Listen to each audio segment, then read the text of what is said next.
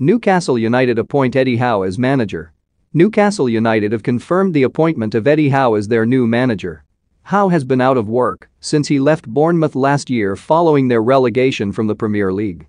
Newcastle, who sacked Steve Bruce last month, are currently 19th in the Premier League and are the only team in the division to not register a win in their opening 11 Premier League games. Following the £305 million Saudi-led takeover, Newcastle are set to invest heavily in the upcoming transfer window. And Howe admits there is a lot of work ahead for Newcastle to remain in the top flight. It is a great honor to become head coach of a club with the stature and history of Newcastle United.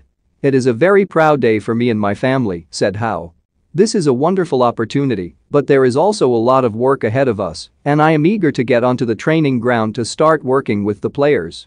I would like to thank the club's owners for this opportunity and thank the club's supporters for the incredible welcome they have already given me.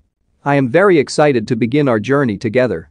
Manchester United board's stance on sacking Ole Gunnar Solskjaer. Bruno Fernandes's PR team delete Arsenal post after Man United's defeat to Man City. Paul Ince says Ole Gunnar Solskjaer has taken the pee out of Man United star. Newcastle United co-owner Amanda Staveley said, "We have been incredibly impressed by Eddie through what has been a rigorous recruitment process. As well as his obvious achievements with AFC Bournemouth, where he had a transformational impact, he is a passionate and dynamic coach who has clear ideas about taking this team and club forward. He is a great fit for what we are trying to build here. We are delighted to welcome Eddie and his staff to St.